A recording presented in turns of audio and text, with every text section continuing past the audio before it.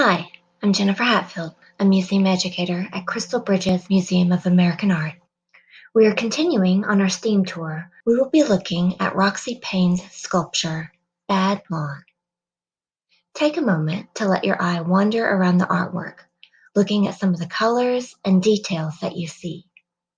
Feel free to pause the video to give yourself enough time to look. Before you share some of the things you notice, let's take the title of the work and think about what those words mean to us. When thinking about a lawn, it's that space in front and around a home. It usually features grass, which is mowed and uniform in height, and probably even in color. So, if we close our eyes for a moment and think of the words bad lawn, what kind of images do we think of? Give yourselves a few moments to think of the items that we might see that make a bad lawn. Pause the video, and when you're ready, you can open your eyes and look at the image again.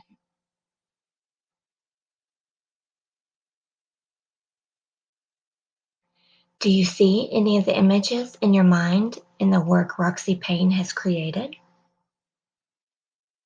The artist uses lots of various materials when creating his sculptures, but has a long history of gravitating towards outcast materials, ones that are ugly, dead, or abhorrent. To create his botanical forms, those relating to plants, he crafts from industrial materials, including polymer, fiberglass, lacquer, oil, and stainless steel, and then he meticulously paints those by hand. These fictive versions of nature, which he calls replicants, seem real and have fooled many viewers. In art, this is sometimes called trompe-l'oeil, French for tricking or deceiving the eye. When an artwork uses trompe-l'oeil, there is often a bit of humor in the piece, as well as an attempt to have the viewer look closer and maybe re-examine what they are looking at.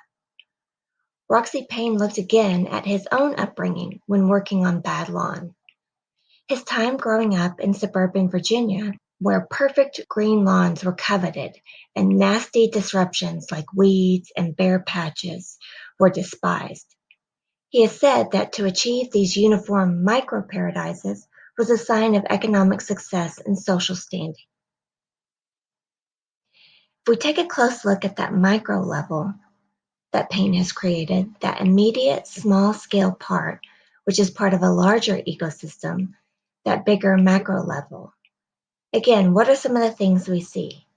Pause the video to write down as many of these items that you can find, and then share them with a partner next to you.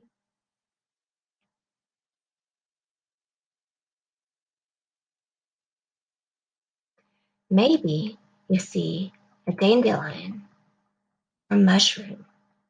Maybe you can identify the taller bit of Johnson grass, noticing some of the nutgrass, or even the thistle. These plants provide clues about the microenvironment. The presence of the mushrooms and nutgrass let us know that it is a wet environment. The thistle, that purple plant, is a real survivor in plant species, existing in tough-to-grow areas. Crystal Bridges' director of Trails and Grounds identified some of these plant species in Paine's work. But even if you aren't familiar with the types of plants in the artwork, you can note the variety of plants presented. Variety in plants and organisms, or biodiversity, is critical to a healthy ecosystem. Within that system, we are looking at that micropart, so such a small section of that larger ecosystem. It would be hard to comment on the overall health of that bigger area from such a small area. However, seeing such a variety in a small section is a positive sign, and in ways goes against the firm impression given by the title that this is a bad section or area, that bad lawn. Nature thrives in areas where there is diversity in plants and animals, and other organisms do as well. Pollinators and butterflies are not drawn to a uniformly cut lawn that might have an abundance of pesticides to keep out weeds and other unruly plants. And certainly those lawns don't have grasses to attract other types of insects either.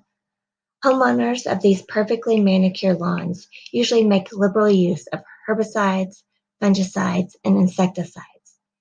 These are formulas that can destroy what are considered pests and annoyances like insects, stray grasses, and fungi. Paine's work seeks to celebrate the unruliness that nature is.